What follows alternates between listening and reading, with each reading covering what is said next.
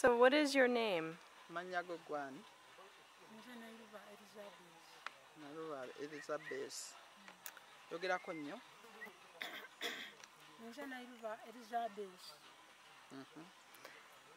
And where do you live? Obeerao. Bandari Village. Is that far?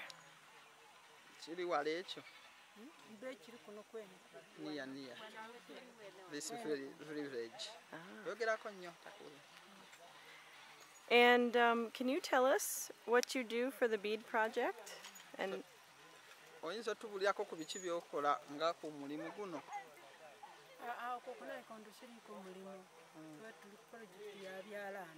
She's on the project of tailoring. Loud. You have to talk loud. She's on the project of tailoring. Thanks.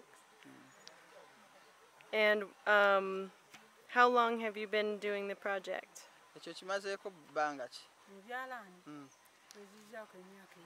2 years. And how has it helped you? Kikuyambye kitya? Kituyambyeko era tukyenda nnyo olw'okuba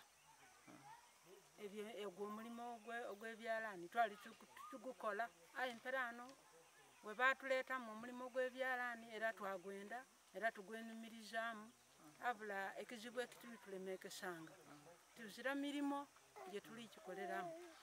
That she's proud of being a tailor there. Since they brought them the tailoring machine, they learned and they feel proud of that, though they have a challenge that now that they are skilled in operating the machine, but the challenge is that they get few customers who need their work. And tell me one thing about yourself. Do you have children? Do you do any other type of work?